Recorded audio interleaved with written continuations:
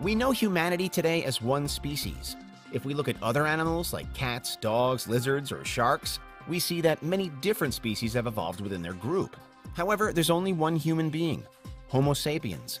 Genetically speaking, our next closest relatives are the chimpanzee and bonobo primates, but even they are very different from us. During the Paleolithic period or early Stone Age, however, there were multiple human species sharing the Earth at the same time, including Neanderthals, Homo erectus, Homo naledi, and more, with their timelines variously crisscrossing over one another's. And yet, despite the one-time variations that were here, all those other former species are now extinct, leaving only us, Homo sapiens, as the last standing member. And while archaeologists aren't exactly sure why this should be the case, there are a few theories. Perhaps periods of climate change were to blame, affecting other species more than our own.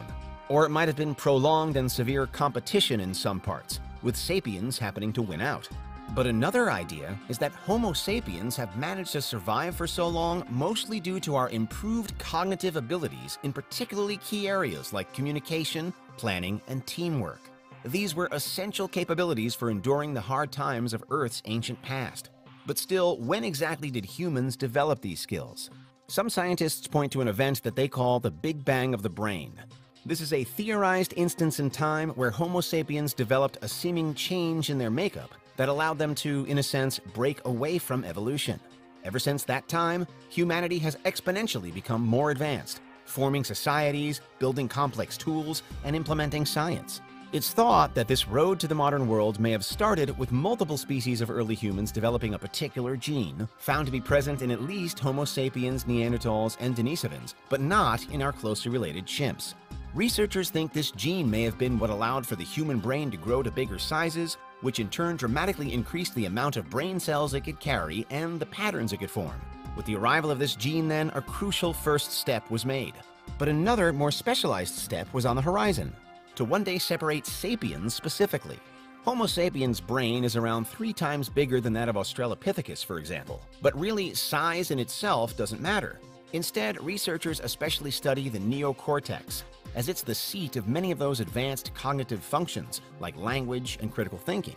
The more crucial aspects towards survivability and the skills that often set us apart from our earliest ancestors. We have these abilities while others don't. And again, it all has to do with genes. In 2015, it was shown specifically how genetics can shape our brain's form, following the discovery of a specific gene by the name of RGAP11B. A team led by the neurologist Marta Florio experimented by inserting this gene into mice and observing the outcome. They found that the mice ended up growing larger neocortices and more neurons. Some of the mice brains even started to alter their shape to pack more brain into a tighter space. While the experiments were unable to measure whether the mice had become actually more intelligent as a result, something that might resemble a potential early progression for the human brain had now been witnessed. Nevertheless, there was plenty more left to explore, and if the human brain did develop in a similar way, then there were still yet more steps to take before it could reach its unparalleled heights of today. Again, in general, we know that it requires more than just brain size to make an intelligent species, as some animals with physically smaller brains are still extremely smart. We see survival instincts on display all the time in the wild, too, and there are various studies to show various methods of communication made between animal and plant groups. So again, how did humans grow to be so different? Science now thinks that it could all be down to a skill that perhaps at first doesn't quite seem so fundamentally useful as some others, and often in today's society still isn't prioritized: creativity. And so we return to that concept from earlier, the Big Bang of the brain. While the parameters for it are by no means set in stone, we're here referring to a time somewhere between 40,000 and 70,000 years ago. Back then, increasingly modern Homo sapiens experienced a sudden and unrivaled boom in creative output. They rapidly found themselves inventing clever and ingenious tools and weapons. The first instances of art appear too, with the spread of cave paintings, in an apparent bid by sapiens to make better sense of the world. Early technologies were quickly improved, new materials were made, more and more decorative items were fashioned.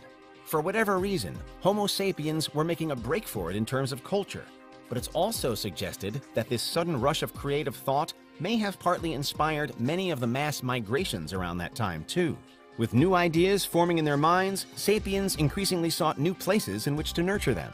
And while sapiens rose to the top, All other remaining human species died off around them, if they hadn't done so already. They had simply evolved differently and seemingly without creativity, or at least without as much creativity, and so they were ultimately done for. Meanwhile, the drawing of pictures, the telling of stories, and the making of tools constituted for the surviving sapiens an early form of information sharing. And with that, they grew stronger and stronger, pushing themselves on by innovation. The development of our creativity, then, could well be considered the defining moment. What's a little frustrating, however, is that we remain unsure as to exactly why our brains developed this way. It was likely a combination of accrued knowledge by early sapiens, the ways their genes evolved specifically, and the environment on this planet all those millennia ago. Skills and technologies no doubt improved with the generations too, perhaps fast-tracking once sapiens were the only humans left. It's thought that early languages, for example, widened and diversified around that same time. And social structure began to set in, with hierarchies, expectations, and ambitions, as humans went about honing their growing skill sets and changing themselves. While there have been countless important milestones in the development of life in general, not least the period of abiogenesis right at the beginning of it all, it's thought that there are few stages that are quite so pivotal to human beings as the rise of creativity. Naturally, then, there are questions as to whether we'll ever see another such shift in the future. For some, it's a possibility and could even be just around the corner. Many of the predictions of this ilk are unsurprisingly fueled by the rise of AI, by the apparent future possibilities of things like robotic enhancements to boost our brain power. The first creative boom around 50,000 years ago was so important because it enabled us to better understand and manipulate our environment, all while communicating with one another for increased efficiency. And in many ways, the emergence of AI is targeting the same thing, a better and more efficient way of living.